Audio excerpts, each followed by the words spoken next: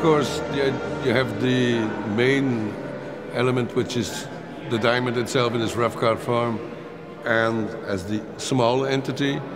And then you have the experience, the virtual experience of going into the diamond to a point or push it away. Virtual reality is still a part of reality. People always think it's not a part of reality. It is a part of reality, so it serves as its own physical sphere, so to speak. But what more interested me, because I also heard the Wagner music, and I know Lars' movies a little bit, saw all of them. The very first thing that came to my mind when I was actually in this virtual reality was not so much the experience of the virtual reality, but was this idea of what is the connection between melancholia and narcissism. Those are the two elements that I was thinking of. That's it.